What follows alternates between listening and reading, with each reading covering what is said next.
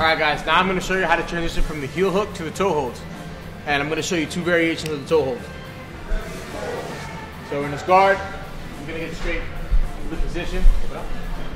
So I did everything I had to do to get to position 1. I had the ankle lock first, like we should. I'm going to the heel hook. I can't get it for whatever reason. From here, now what I'm going to do is I'm going to push his foot away.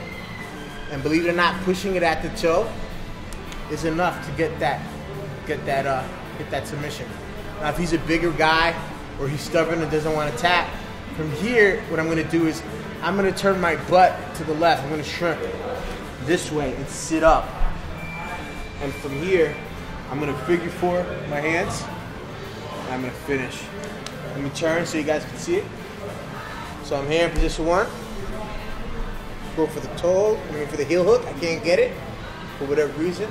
So I'm pushing away here, and if that doesn't get the tap, shrimp, figure 4,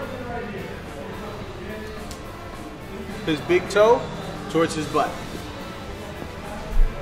That's how you transition from a heel hook to a toe hold.